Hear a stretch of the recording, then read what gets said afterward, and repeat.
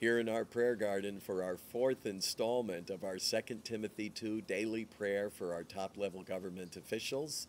If you don't already have your capital prayer guide, write me at info, at faithandaction.org. We'll make sure that you can get one. Today we are continuing our prayers for the respective states in alphabetical order, and we're praying for the great, beautiful, spectacular state of Alaska. We pray for the state governments by naming their governor as the representative of that state government, the chief executive, and then the two senators and members of Congress, that is, representatives in the House of Representatives here in Washington, which means we're now into the legislative branch of our federal government. Please join me in prayer. Holy God, we lift up to you the wonderful state of Alaska and its people and government.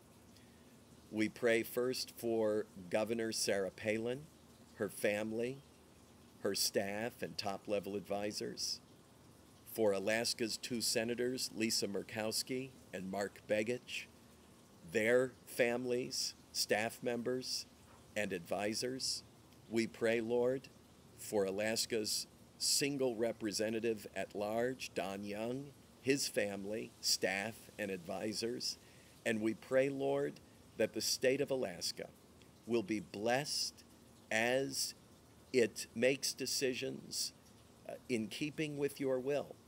And when they act contrary to your will, we pray, Lord, you will inform them in their consciences and correct their actions.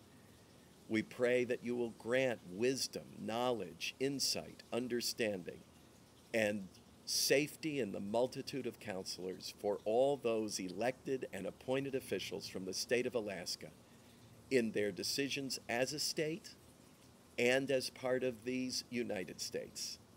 Now we commit Alaska into your care and keeping. In Jesus' holy name, amen.